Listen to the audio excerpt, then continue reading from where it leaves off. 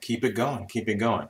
So you approached the crush today. Conversation was short. You introduced yourself, what have you, and had a little small talk, and you moved on to your own way.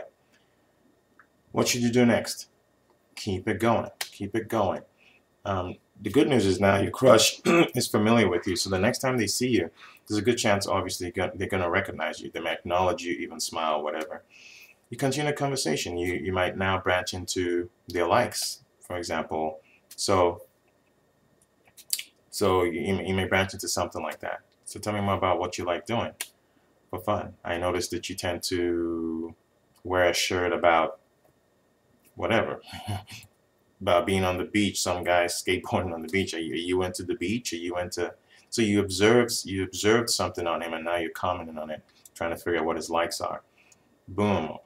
Now you're developing conversation. Now you're beginning to know each other. So that's how you go about it, a little bit at a time, and eventually you're both going to get really comfortable with each other, and things could move forward from there.